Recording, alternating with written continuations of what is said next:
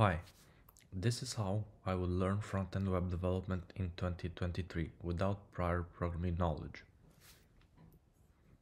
These are my recommendations, and I'll go through them right now. And let me specify, this is how to reach intermediate level the easiest way. For advanced level, I can create another video, basically the next stage. First, patience, practice, and learn from the best. Some people might be better at HTML5, others at CSS3, and others at JavaScript. Find a quiet place where you are most productive. Start to study the core parts, the fundamentals of HTML5, CSS3, JavaScript, and the DOM. How to work with Developer tool from Google Chrome. I find it best by far compared to other browsers. This allows you to see, inspect the HTML, CSS, and JavaScript. This tool will be your best friend.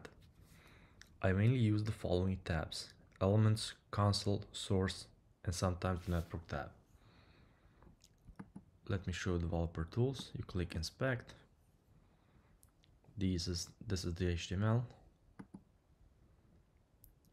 This is an element. This is where you can see things. You can modify things in real time. Then in the console, you can write JavaScript to affect the DOM, so you can change the HTML with JavaScript, see error messages, and other cool things. Then the source. The source shows you the files that are used, and the network tab shows you the resources that have been loaded, but you need to refresh the page and have this open.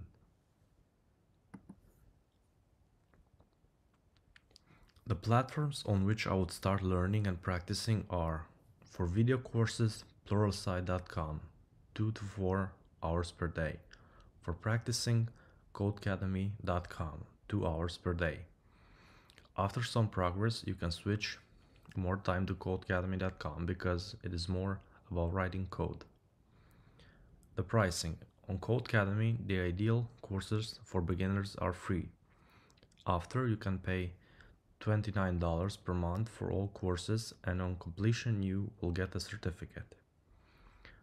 On Pluralsight, the access for all videos is between $22 to $45. Previously it was around $45, but I see now that they have promotion.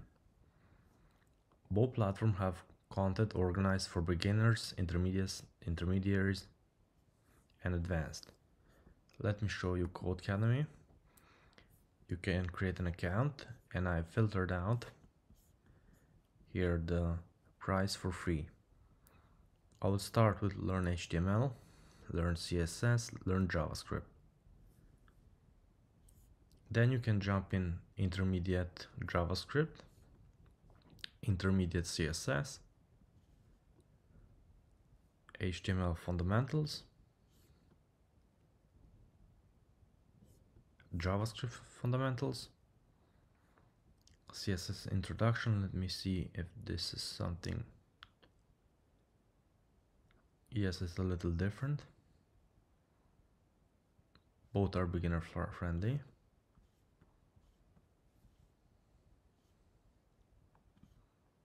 I would start with those, and then I would move. Actually, I think that's okay for beginner intermediate. Let's see the pricing. This is the price that I was talking about. If it's 29 when billed monthly.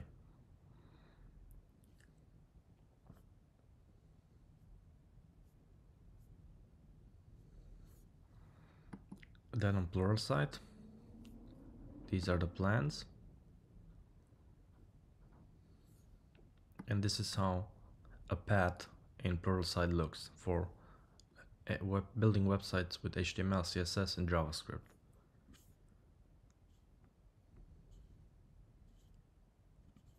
I think it is from beginner. Here it is, beginner, and the last one's intermediate, and there are some also for more advanced things.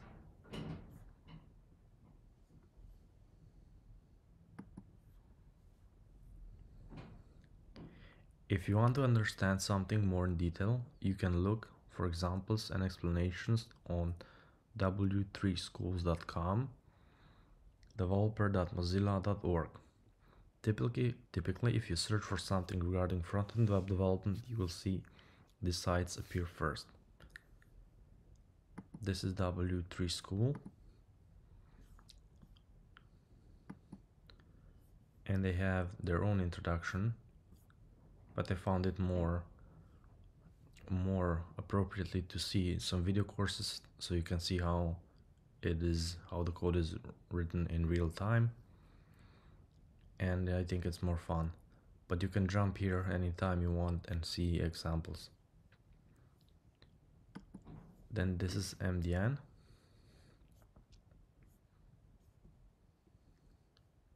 You can see here things about HTML, CSS, JavaScript, HTTP, web APIs, web extensions, web technology. And you click on something and it shows you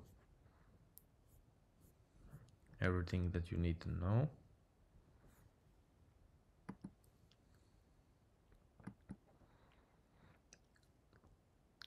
I recommend you to find a comfortable position while spending time on your computer. I use a MacBook and I prefer to stay in bed for a more comfortable option. When I used to spend hours and hours on a chair, my back started to hurt and I couldn't focus. So you need to be comfortable so you can focus and be most productive.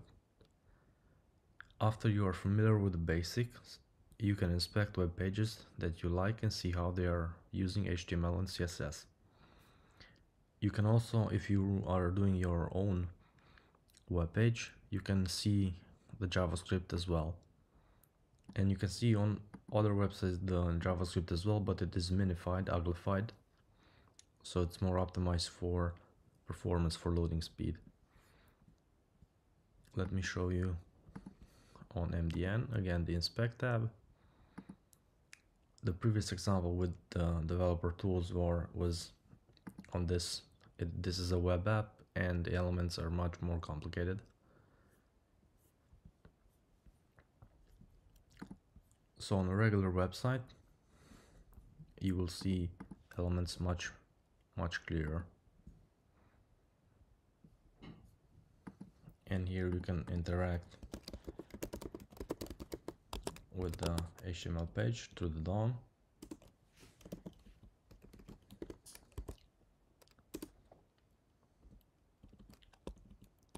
I'm querying h1 elements. Let's see, p elements, 52 p elements. It opens the element, but you will learn on courses the in-depth details about the inspector tools and developer tools. Then I would jump in learning the basics of making requests to APIs and the basics of HTTP. HTTP is the transfer protocol through which data is being sent to the server and back. You can have a look at the official specifications for HTML5 at this website, DOM specifications at this website, CSS3 specifications on this website. And let's have a look. This is the DOM, events,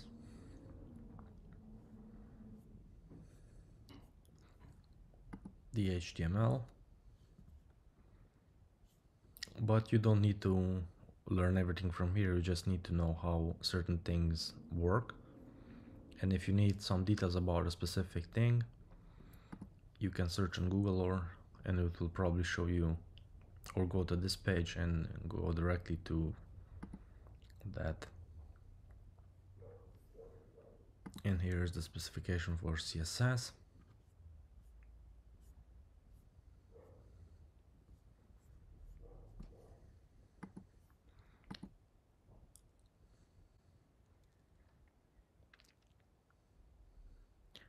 For the code editor, I recommend VS Code.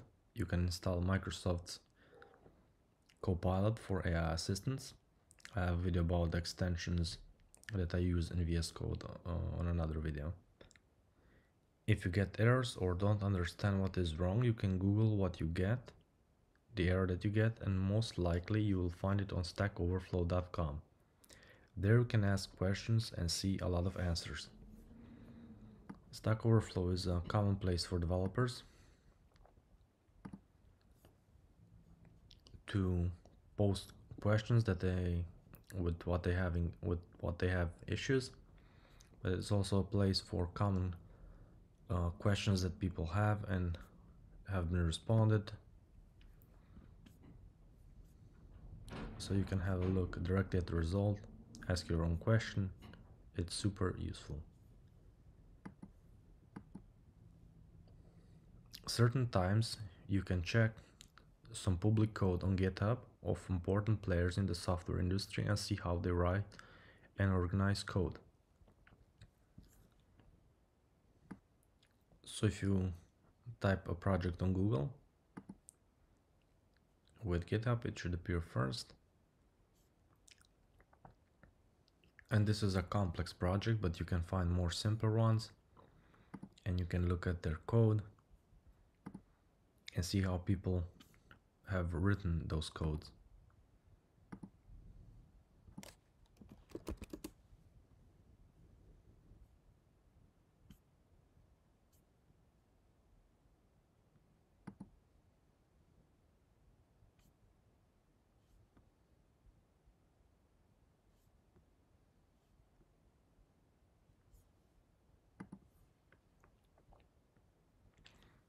Recently, you can use ChatGPT, Google Bard, and Microsoft Chat AI in the Edge browser for some help and inspiration, but at the moment you can't rely on it. You can't rely on them. You will need to verify the result. With Microsoft Chat on Edge, you can navigate to certain pages with documentation and ask for general questions. And the last part, for fun and motivation, you can follow web development accounts on social media, and you can watch some YouTube videos. I hope you liked the video. If you did, please press the like button, share, subscribe, and leave a comment. Thank you. Have a great day.